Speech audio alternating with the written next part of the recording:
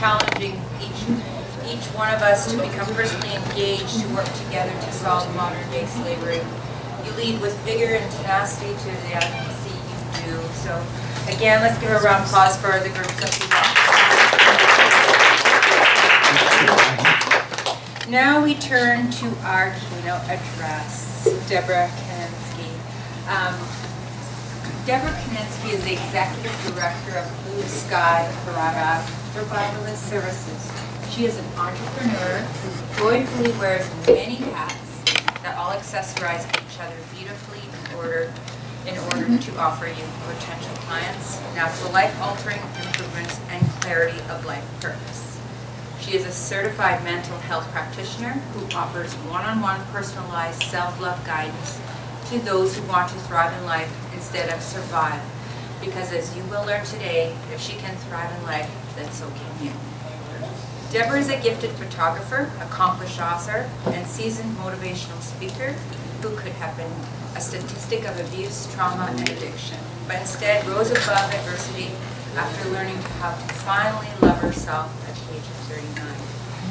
Deborah is an adored wife, blessed mom, cherished friend, animal lover, advocate, and volunteer who happily calls Edmonton, Alberta, Canada, her home. Give her a warm welcome.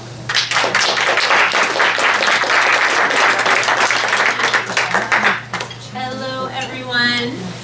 So, just a little rundown of tonight's talk. We'll be talking about some kind of heavy topics, as you know, and some kind of light topics, maybe some horrible singing in between, and then we're going to have a little bit of a fashion show. I have provided everybody with some tissue on the table there. If you need it, please use it. I'll try to keep it as light as possible. But as you know, we're here to talk about sex trafficking, and so I want to talk about my life and how I came to stand before you today. If you had asked me 11 years ago if I'd be standing in front of people talking about my life, I never would have believed you. I would have believed that I would probably not be here based on the life that I was living 11 years ago. Growing up, I was born into a family where my mother was mentally ill. She suffered from prescription drug addiction. She was also a prostitute. My father was a biker, an outlaw biker who kept us on the move. The last time I stopped counting at 33 moves that we had. I grew up in a home filled with abuse. My mother was very mentally abusive, and the topic of my talk tonight is actually the B word, because how many of us have been called a B word? Any of us? Men? Men can be called B words too, and it never makes us feel good, and that was my mother's favorite word to call me. She was very abusive, physically and mentally, and so I started drinking alcohol and smoking marijuana and cigarettes at the age of 10, and that was what was going on in my house, and so I figured it was the best thing to do.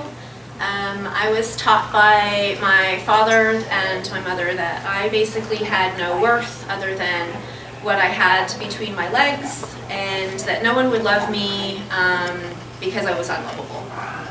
And for a little girl, we don't know what we don't know. I believed them. And so my self-worth was not very good. Take that into my teenage years. So for my 16th birthday, my father actually invited me to take my virginity because he thought that would be the best way for that to happen for me. And thankfully I declined him that evening. But soon after gave it away to a boyfriend so that I wasn't forced into giving it away in my own home. I had already been sexually assaulted in my home twice by my older brother, and by 16 I had already been sexually assaulted 8 times. Take that a little bit further in life, and I started drinking more, doing more drugs, hanging out with the wrong crowd, trying to find someone who was going to give me some sort of validation or teach me that I was loved, and unfortunately I fell into the wrong hands. As a vulnerable woman who had no self-worth and had not a lot of support system, I fell into the world of human trafficking. And it came naturally to me because my father, from a young age, victimized me through child pornography. And once again, not knowing it was child pornography, at the age of 19, while I was in a nightclub, I had a gentleman who had been producing my photographs in the photo lab at Superstore, try to sexually assault me in a club one night because he had seen my wares and he wanted to show me his.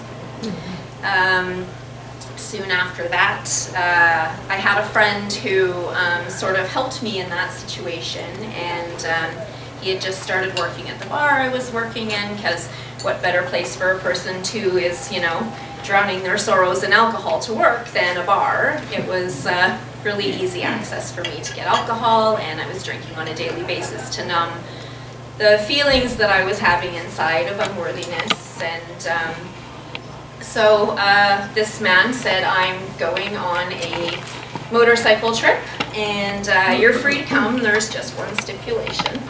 And I said, what's that? And he said, you have to be sober. Now, I'd been drinking every day, all day, for a decade by that time.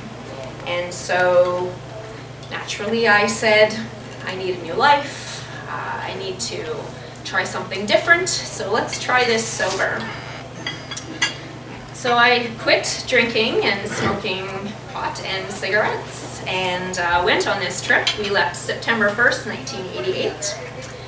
And we got far enough away from home, and he handed me a camera and said, oh, by the way, I promised my parents we'd be sending home pictures, so you get to take the photographs. And after being victimized by a camera for 19 years of my life, holding that camera was really, really traumatic for me. And I just want you to know, sometimes I tear up. They're not tears of victimhood, they're tears of gratitude, because I'm thinking about where I've come from and the fact that I'm standing here thriving and able to share my story with you. So please know that these tears that come are very happy tears and tears of gratitude.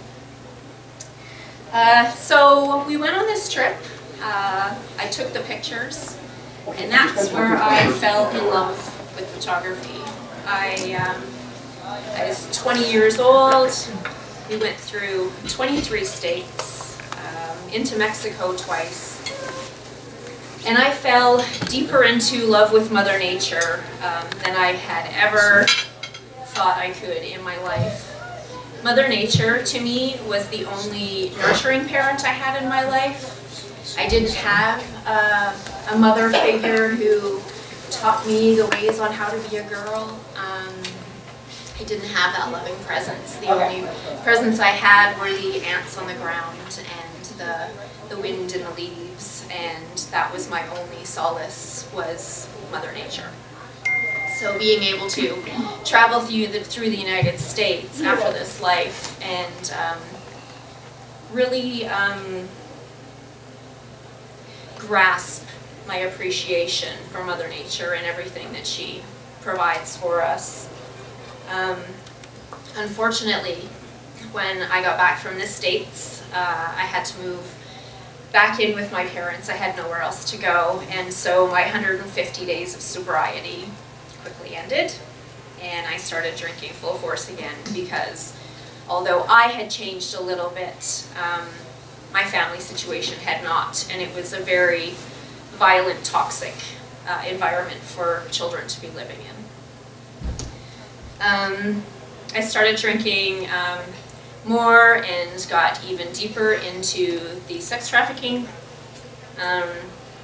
I was in the clubs every night. I was hanging out with pimps and prostitutes and drug dealers. The only thing that differentiated myself is I never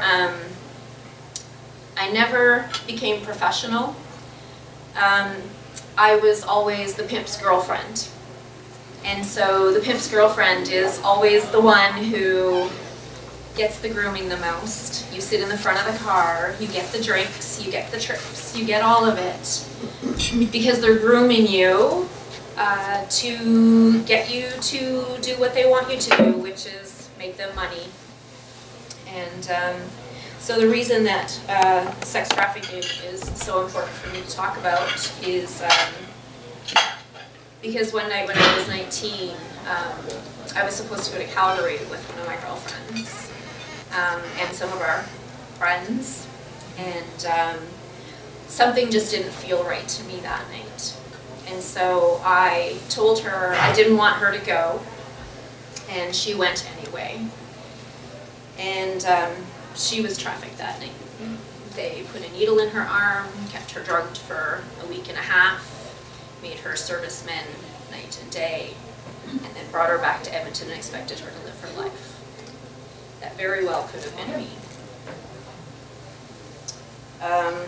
So fast forward, I was going to the clubs, hanging out with pimps. I went to the doctor said, have a baby because your body is failing you. What happens when you deal with trauma is your body fails you. Trauma eats any goodness inside of you, and unless you heal your heart, there is no going back from that illness. And so I talked to the man I was dating at the time, who he was working as a construction worker, but after I became pregnant decided that he wanted to become a pimp. And that was the conversation. I want to become a pimp. I was like, seriously. So something inside of me, although my child was planned, decided to throw his stuff off the balcony that night and raise my child on my own. And so I did that. Fast forward 5 years, I had another child with another man. He was a good man, but he wasn't the right man for me. So through all of these relationships, there was sexual assaults and things that we sweep under the carpet because it's happened so many times and nobody's listened the first times. So who's going to listen now? And that's why I'm here tonight, is because I want to start the conversations. I've had people say, oh, how can you come out and start talking about how you live that sort of life? And I say I talk about it with pride because I am alive, I'm here, and after 40 years I found a voice that I never knew I had. And if I can encourage one person to come forward and share their voice for the better good, then that to me is a beautiful gift.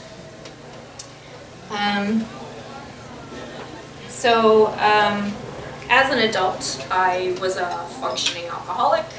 I was working up to 3 jobs at a time. I was living in government housing. I had 2 children. I was a solitary parent, not a single parent, because I had walked away from my parents because of the toxicity that they had in my life, and so I thankfully walked away from that situation and raised my children on my own.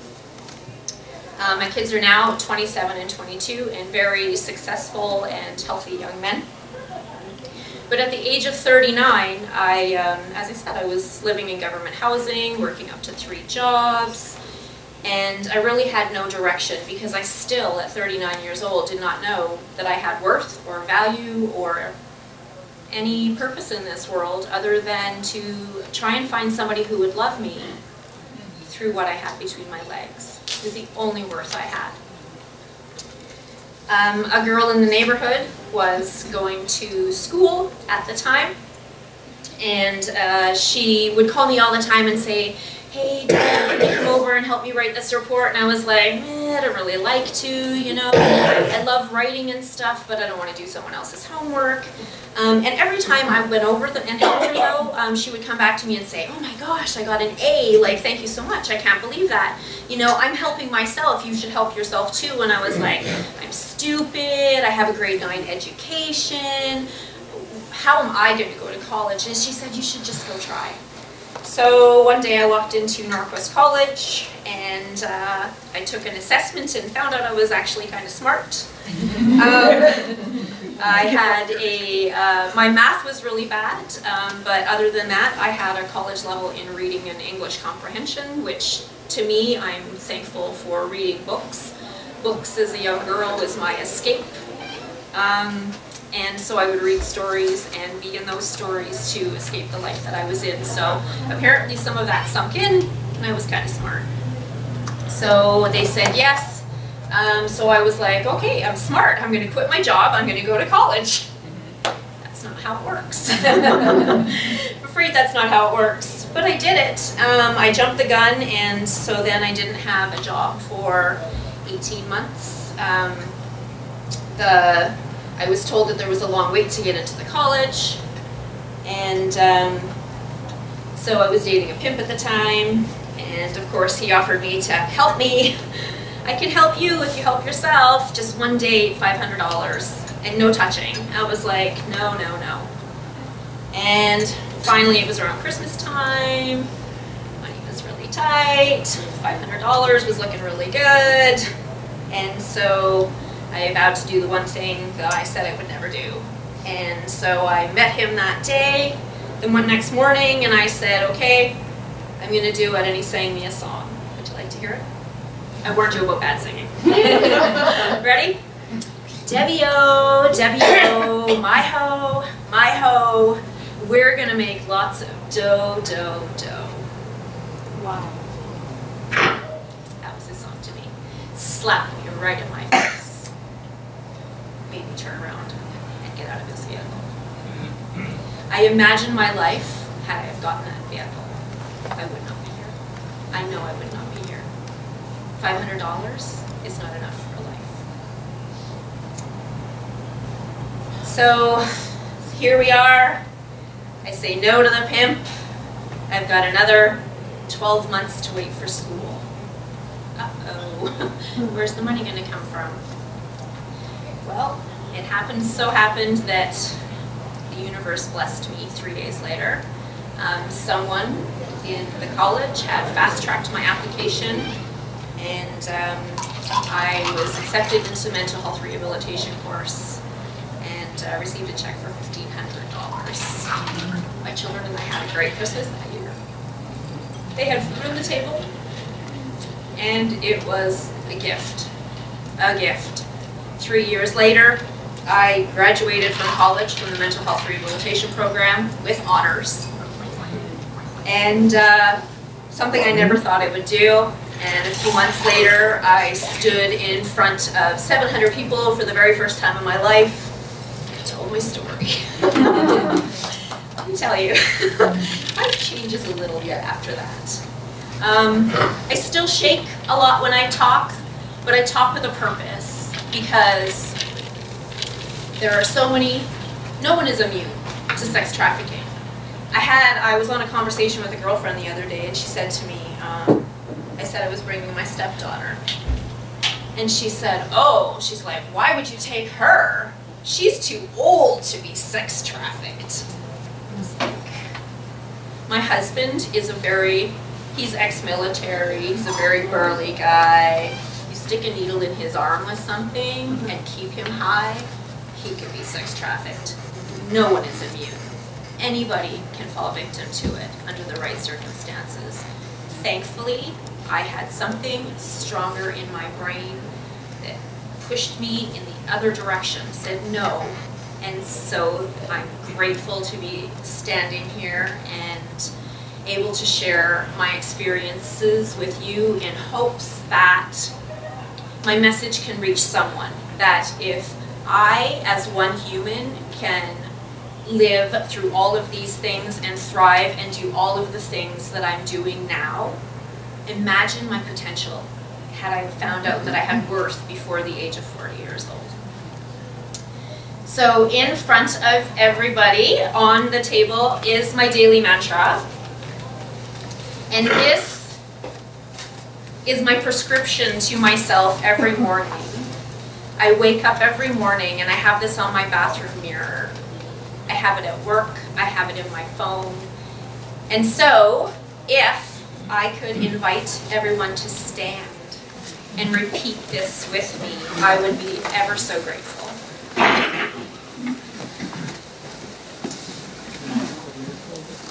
Ready? Please repeat after me. My mental health is important. I promise to love and embrace who I am today. I am beautiful inside and out. I have a voice and I will not be silenced. I am strong, courageous, and driven to succeed. I emanate love, gratitude, and kindness. I matter and deserve happiness. I promise to love and embrace who I am today. Tomorrow I shall do the same. Awesome. Thank you.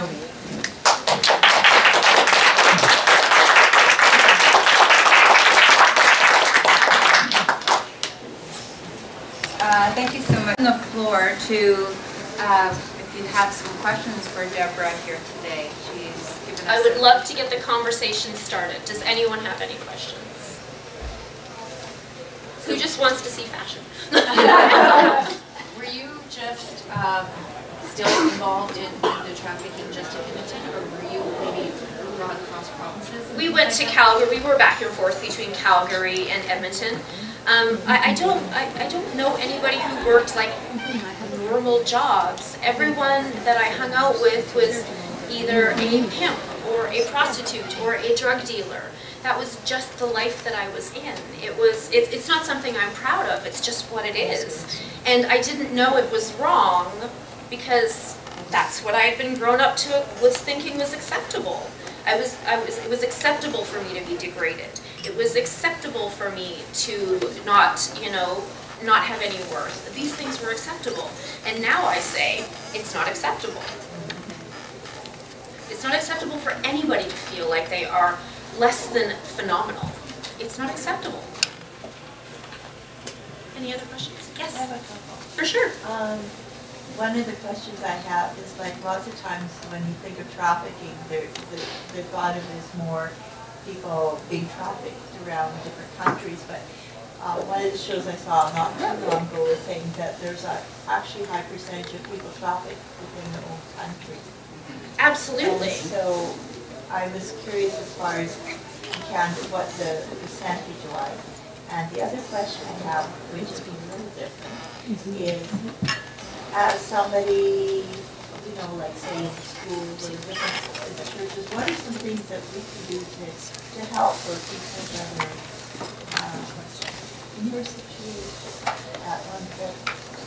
I wish people had talked to me when I was a child. I was very, very introverted until I was 40. And now, honestly, now you can't shut me up. But, I was very, very introverted. And so I just wish someone had asked me, are you okay? I just wish someone had asked me, because I think I might have had the wherewithal to know, to say, it's not okay. Something is not okay. But no one ever asked. It's topics that we don't talk about. And I'm not sure, do you have numbers on does anybody have numbers on what the trafficking is like in Alberta alone? James, would you have that information? The thing is, with our service, with Thrivalist, I could get a lot of repeat callers, and there are a few. There are a couple in Alberta, and a couple in BC, but most of the other calls are coming from the States, Florida. There's a lot that transit through. Yeah. So they may be from Alberta, but now they're in Saskatchewan or in Winnipeg. Winnipeg. Right, exactly. But it's somewhere in the neighborhood of that, in that circuit of 14,000. Yeah, okay. And that's 14,000 too many. Oh, yeah, definitely. Absolutely. And, you know, and, But they seem to be reluctant to fill out the census forms. I know. We are good numbers. you know, and the thing is, like, for, you know, I think you know yourself when you work on the line. I did. That, you know, like you get the repeat callers, but you very rarely got a new caller. You know, like you might get somebody from, say, Windows phoning out and saying, hey, you know, can we have, you know, can we give your number to, you know, or Right. or somebody from Covenant House. They come up and give you, fine, you know. It's, you know, but the thing is, it's just really difficult when we're, you know, like, I mean, our phones should be bloody well ringing off the hook. They should, and I know very well that they're not. Exactly. I mean, I don't know how many times I've been thinking, okay, it's, you know, I come on and I just shift it to 6 shift. Okay, so maybe you'll get a call and then you'll get 2 calls. I can sleep right through that shift, no problem. And no calls. So how can we get the conversation started, James? How can we get the number out? Because I know there's a lot of people that I've spoken to since I've worked with you on the line, that there's a lot of people out there that don't even know that this exists. Yeah. There's so many people who don't even understand that trafficking exists, like in Edmonton. Yeah. They're like, no, it doesn't. I'm like, The thing is, with people, it's always happening somewhere else. It's always happening in another country. It's always happening. It has to be shiny. Yeah. I was called in by CTV in Saskatoon, Yeah.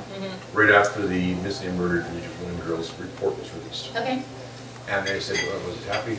I did a 45-minute interview with them, of which 15 seconds ended up on TV. Wow. Because something shiny came along, Donald Trump did something ridiculous or whatever, it gets dropped, and I don't know how to keep it Well, in the I'm forefront.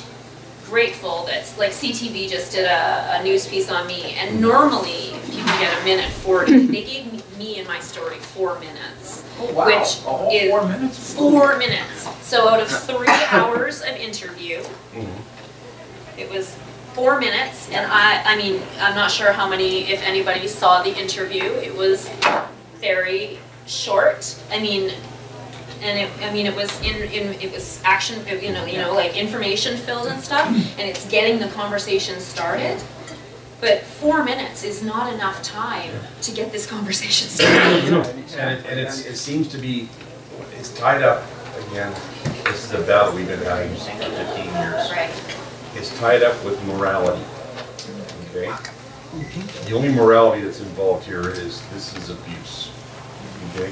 Our latest documentary, which does not go into any kind of graphic details, cannot be shown on community television because it has the word sex in it. Oh, wow. Serious. We've been turned down by Shaw, SaskTel, Bell, Global, all of them for, you know, just the local community programming. Forget about prime time or anything like that, but nope. Not allowed to talk about it in schools. You know, And that's where we need to be. It should That's be part of the exactly- curriculum in grade 6 and 7. Absolutely. Yeah. Absolutely agree. And the thing is, you know, I recently read a book by a former pimp, a fellow by the name of Carmen King, who wrote a book called Raised in Pimp City. And it is, well, it makes you feel very uncomfortable, which it bloody well should. And but the thing is, he talks about what's happened since he got out of pimping. Right. And like all of his losses, all of the friends that he lost, simply from growing up. And this is, you know, and this fellow lives and works in San Diego. Okay. And so if you don't know a lot about trafficking, that is a book that you must read. And it's raw, it's upsetting, it's Real. yeah. Yeah. And people need to hear it. My question for multiple individuals here. Now, those who have worked the phone lines, if someone was to call you saying they're stuck in human trafficking, what step by step, what does that person need to do to get safe, and who do they need to call, like, step by step? I don't think there is a set protocol. I think every situation is different, but I think James is on the lines the most, so he would have an answer probably best for that. The thing is, you know, it's a matter of kind of getting the conversation, you know, as Deborah was talking about, you know, getting the conversation started, and, you know, having people understand just what the situation is. You know, I mean, you know, I have dealt with young girls. I've dealt with you know, women who were trafficked and have gotten out. And you know, I keep telling I basically want to know their story. I want to know what is going on for them. How did they get out? How did they survive? How did they, you know, what were their strengths that, you know, that got them out, you know, and what kind of resilience are we talking about? Like, you know, that's basically what I'm looking for, you know, because the thing is, we can just, you know, just kind of sit on a problem and deal with the problem all we bloody will want. But unless we start looking at solutions and finding out what drives the people to keep themselves safe, and like that's, you know, and in fact, I'll tell you about one case that I had. Young lady. This is a young lady who I've been working with since she was 16. She called me one night, and she told me her story, and I thought, oh my God! But how have you been managing since? You know, what's the thing that's getting you through each day? And she said that she's in school. And I said, okay, so how is school going? Well, I've got an 88 average. Right? Say that again. You know? And she, you know, and she said, you know, I've just finished with high school, and she was still being trafficked at this time. And she also, you know, once she got her, you know, once she got her diploma, she had 5 universities bidding for scholarships.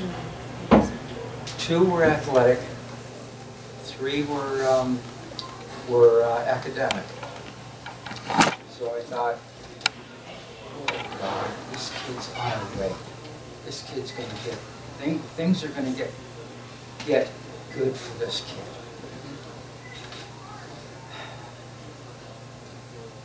She contacted me 4 months ago, and she said that she'd been trafficked again. And I thought, she had everything going for her. I asked her, well, how did that happen? What happened? And she told me that, you know, that she was struggling in school, and, you know, and a pimp approached her, and she got into it. And you know, but now, you know, but she said that, you know, I'm really working on things, you know, getting things right, and I'm going, you know, I'm volunteering at Covenant House, and you know, I'm also getting my meals there, you know, a lot of times, and said, okay, well, that's good. And so then she called me up,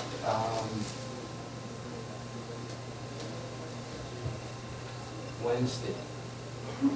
She's crying. I've never heard anybody cry before. And she's telling me that she, you know, this pimp has approached her, and she, you know, she's going to go out. And I said, listen, here's what I need you to do. I need you to call me when you get there. I need you to call me when you're done. I need you to call me to let me know that you're back home. And so, like she called me at 8:30, and I was just gonna, about that time, I was just gonna go to bed. But didn't get much sleep that night. I was awake until about 1:45 when the phone rang, and it was this young lady. I said, what happened? You know, you were supposed to call me. She said that her pimp took the phone. I said, okay, you made sure, you know, was your phone locked? Did you give it to him locked? She said, yeah, because my phone number was on there. And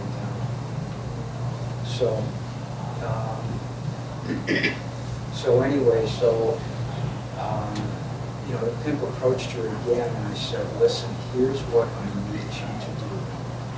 I need you to give me your name, your full name, your address. I've got your phone number, but I also like your pimp's alias and his phone number. She says, I'm not comfortable doing that portion of it. I said, well, then give that information to somebody that you trust, because if anything should ever happen to you, that's where we just start. So she's been in touch with me a couple of times since, and she seems to be doing much better. So I'm sure she has all of her prayers. yeah. What are some of the signs that we as a community can watch for to kind of recognize maybe a victim? Wow. Good question. Don't avoid the areas of town. Yeah. There's places where things happen.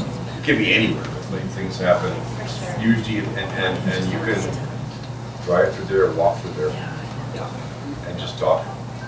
You don't have to be doing anything, or Yeah. just talk to people. Yeah. And, you know, Say good morning. You know, and the thing is, I used to work down at Canada Place.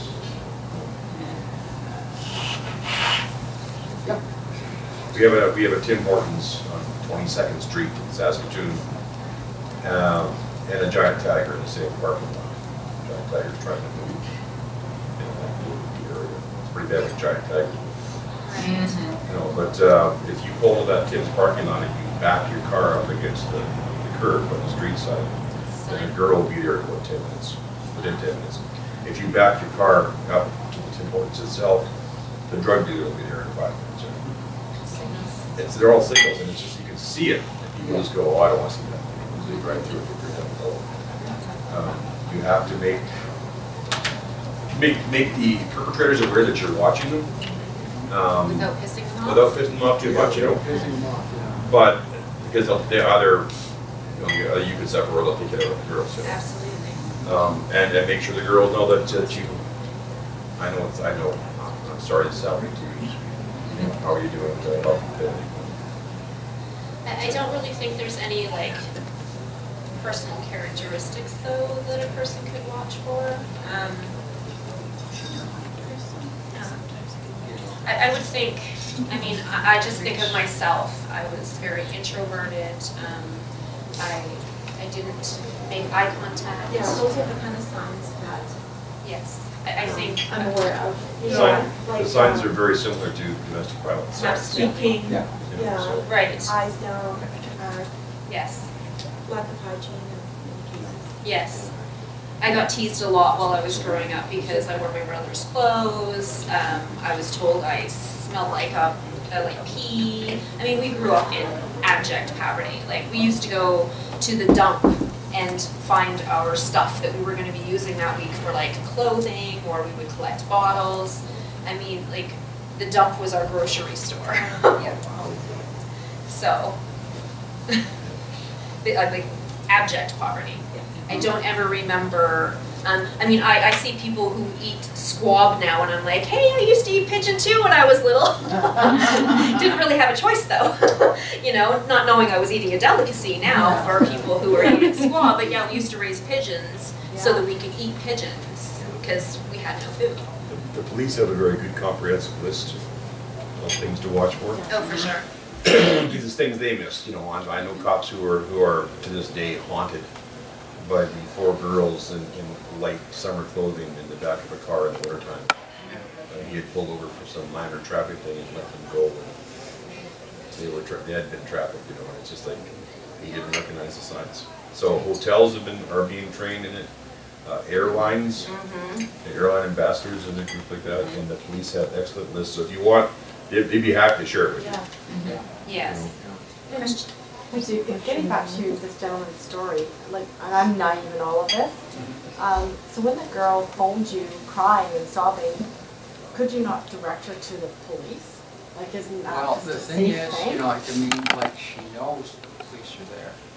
I've already told her, you know, that she didn't know the Vancouver Police Service, the Human Trafficking Unit, and, you know, talking with them, and she said, yeah, you know, you need to know that, and if you know, and I told her that if you ever want to lay a charge against, you know, against your pimp, that's the place to start, you know, because the thing is, as long as you've got, you know, as long as you've got support, that's, you know, that really helps, you know, and I mean, she has, I mean, I don't know how many times I've talked to her, you know, since the first time she called. She'd often call up and just say, hey, James, I'm okay, I'm fine, I'm doing okay. Okay, fine. So what, you know, so what else is there that I can be of help with? You know, oh, I just want to talk. That's fine. Sometimes when you have no one, Yeah. any random voice will do. And I myself was taught that the police, you didn't go to the police. So it's more mental. I think it's more of a mental thing. I mean, it's grooming. It's conditioning. Yeah, it's absolutely conditioning. Years and years None of. of these people had a needle put in their arm and then sort of came down and went, well, I'm on drugs, I might as well turn tricks. They are conditioned through the abuse, through the addictions, through all kinds of things to believe themselves to be worthless, and there's no way they would ever turn in their pimp. Never. I mean, these people are experts at Their manipulating pimp, the they mind. love their pimp. Yeah. You know. Their pimp is their provider. Yeah. So you can walk up to one of these people and say, okay, here's a house for you to live in, and we have a job for you, and we have this money every month, and you can live here. No. Can my pimp come? Yeah. Yeah. Yeah. Absolutely. Yeah. Yes. Whatever became of the people, the one who gave birth to you, and the sperm donor who was responsible for helping you get along and coming into this world? So my mother still lives in Edmonton. She and I do not have a relationship. She's still mentally ill, and she basically tells everybody that I'm lying. I know I'm not lying. And the man who was my sperm donor, I found out actually when I was 25, is not my biological father. Thank you. And he passed away in 2011 to prostate cancer. And that was the day I had a party. Yeah, I had a really big party that day. Yes. I volunteer for an association called Changing Together, a center for immigrant women. Many of the women are legally brought into Canada, but this is one of the group that we help so much. These are all the internet foreign mail order brides. Legally brought to Canada. But once they're here, and we're not really saying that all the men that really come to pick up the women from other countries are not really truly in love with them. But many make use of this being a legal way of bringing in women to really bring them in. And so one of the women that was brought here thought she was going to have her honeymoon. Sure enough, she was nicely dressed and so on. There were 10 men waiting for her. Oh my gosh. It was not the man that brought her in. Now, many times from Fort Mackay or from any other places here in Edmonton or in Alberta would call our organization, Changing Together, and would say, how will we come? How will we get out of it? Because they have, my husband has my passport, everything. There's no way I can get out of it. We were able to save one girl by saying, okay, dress up, put your clothes in layer, go to church. I'm sure he will allow you to do that. And there'll be one of us that's going to be taking you. And that was out St. Paul area. Right. Area. So we were able to bring bad. her out from there and then brought her here to Edmonton and brought her somewhere else for safety. And we have quite a few places for the women, shelters, like Greenhouse and Lorena and many others that really help us. But the thing here is, every time we try to help, I have been threatened many times on the phone. Josephine, what are you doing? Go back to your country of origin, which is the Philippines. We bring all your poor women here. That's why we marry them, to give them a chance to live. And I'd say, yes, thank you, sir. But please don't do that again. Because, and so that's one. And one thing is also arranged marriage. It's not consent. It's not. And once the woman comes in here, it's abuse. So again, that's another kind of a woman that's brought in legally, at the same time trafficked in many ways. How can we let the government know? Write letters. Conversations Well, like we this did, is the start. It's a start. And it's so difficult for the women also from the third world countries not to say, I'm in love with this 85-year-old man or this young fellow with the Lexus behind him as his car and so on. Or a 90-year-old man that said, I love you so dearly, please come. She came to Edmonton. The man was in a senior home, a bachelor suite. Right. Again, she said, what am I going to do here? I thought I was coming here to help also my relatives back home. How can we help human trafficking? As a group like this, we go into that. The recent immigrants are the ones who are brought over illegally or legally but are not Canadian citizens yet. The 14, 15, 16-year-olds who are being trafficked, they don't vote. You want something from the government? It has to be people who vote, who ask for it, because they don't care about anything else except getting the votes. And that's all of them. That's not any one party, that's all of them. So they can't vote. Women you are helping don't vote, but we can. I mean, the politicians are collecting the taxes off of the rub and tugs all over the country. And they know what's going on in there. They have to know. They're collecting the taxes from those buildings. They know what's going on there. But because they're getting their pockets lined, the business. Massage parlors. Sorry. We fixed that in Saskatoon. Oh, did you? Yes. Made them all legal. Just had to get a license. Right. And bylaws. So then there was no more warrant needed to go in and raid the place. You just do the surprise bylaw inspection. Wow. We've got 3 left out of like almost 30. Wow. And I guarantee you're not going to get a happy ending in any of those. Good. Because they may be crappy massage places, but that's all they are. You know? So that's why we have to deal with some of this stuff. But you need a united front on it, and unfortunately we don't have one. We can talk about this more later, but we don't have a united front on a direction on things, because too many people conflate trafficking and what was being called legitimate sex work. Okay, that legitimate sex work drives our courts. The trafficking is the problem we have, and as long as those two are linked, you'll never fix it. Anyone else? I just want to say 1 in 4 in Alberta are men that are trafficked. Absolutely. No one is immune. No one is safe. And it's not just sex. It's no. Your driveway paved?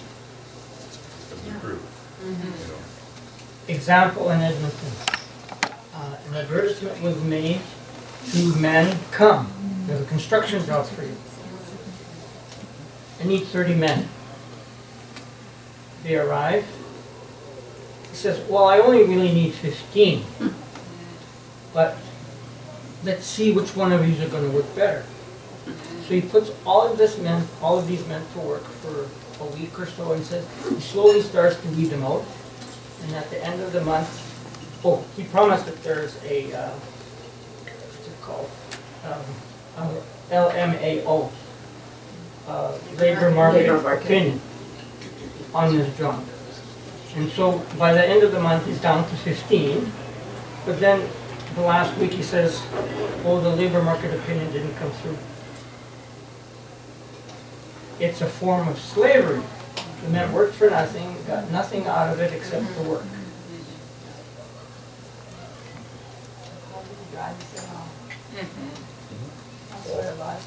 All the money. All right, if there's no more questions and conversation, thank you for bringing us. It's a lot of bravery and a special lady to share. Also, she does have her designs. She's actually doing it herself. I've asked her about how she got started, but it was through comments and kind of seeing whatnot. So so she is actually selling her designs, and she is going to have a mini fashion show. So whoever's her models, if you'd like to come up and get ready for the show. So we're going to take a 10-minute break so you can finish bidding, so that we make sure all these items are bid on. Make sure bid on. We need to have all these items. We need to receive bids. And before we take a break, I'd like to call up on Timothy. He has a brief PSA to announce. I had the pleasure of sitting across from Deborah. She told us, and so I'm going to ask her to help me to tell you that every year she gathers bags with all kinds of materials that she gives out to people over Christmas when she goes caroling in different parts of the city. So Deborah, would you please tell us about that? Absolutely. So this year will be the 4th annual Helpful Handbags campaign. I collect handbags throughout the year for the inner city community. I have dentists and vendors all over the city who provide me with feminine hygiene products. So basically I ask you to clean up underneath your sinks. So any feminine hygiene products you're not using, any toothpaste. We all go to the hotels and use the little sample size soaps that we think we're going to use, but they end up under our sinks. And so I ask you to declutter, give that stuff to me. I put it into bags for the homeless community, and we go to the Mustard Seed around the middle of December. We sing Christmas carols, and we hand out the handbags. So if you're interested in becoming a helpful handbag, I am having an open house at my home, where I'll be baking, yay, on November 30th from 10 to 4. It's a drop-in. If you want to come drop off donations, or if you want to fill a bag, if you want to write a note for, because we put little handwritten Christmas cards in every one of the bags. And last year we actually had a donor come forward and give us $200 $5 gift cards, so that even though some of the men didn't get a helpful handbag, they were still able to go to Tim Hortons. They were able to get a scarf, a toque, a pair of mitts, and something warm to put in their belly. And so yeah, we'll be doing that hopefully the middle of December. I'm still waiting for a call back from the Mustard Seed to get a date for that. But I would love to see you then. And it's a lot of fun because Christmas carols are fun. Okay, thank you, Deborah. Thank you. While we have our 10-minute break doing our bids, we come back, we're going to do our door prizes draw, so don't lose your tickets. So 10 minutes, desserts are coming around, but make sure that you also bid on the silent auction.